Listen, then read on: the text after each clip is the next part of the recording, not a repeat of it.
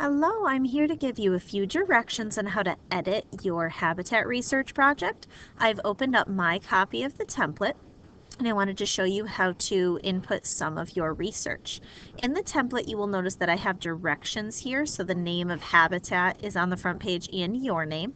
In order to edit those, you're going to want to click on top of what I have written, and then you can click at the beginning and hit delete, or go to the end and hit backspace. Once that is deleted, you are going to type in the name of your habitat, and then go down and click your name, and again you can hit delete from the front or click in the end and click backspace. You're going to type in your name. Once you've done that, you can come over to the side, and these are the rest of your slides. You're going to click the next one, and this tells me what lives there. I'm going to click to add my text. You can choose to do one of two things. You can choose to write in sentence form your animals that lives there, or you can do bullets. What a bullet is a list where you would just write the name of the animals with a little symbol next to it. That's what the bullet is. So I'm going to click bullet just to show you what that looks like. A dot appears, and I'm going to write some of my animals in the list. So what lives in the ocean? Octopus, a whale I have written down, dolphin. Okay, those are a couple of my animals, and I've done that in bullet form. So again, to do that, you're going to come up here where it has bulleted list. There's the dots in a row, and click that. When you type in your words and then hit enter on the keyboard, it will bring up another bullet for you. If you have finished writing your list and see that you have an extra bullet, you can click the backspace button and it will get rid of that.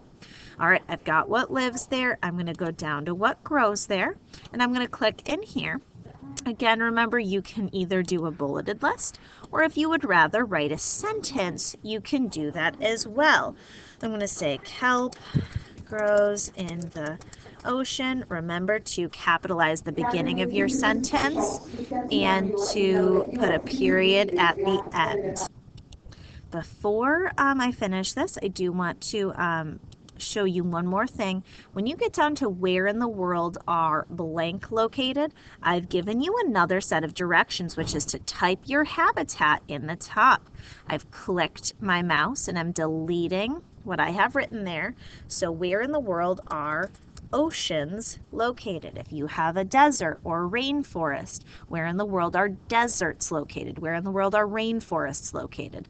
Fill in your information before you go down and add where in the world you found them. Remember, we're looking for your countries or continents. Last is the sources page.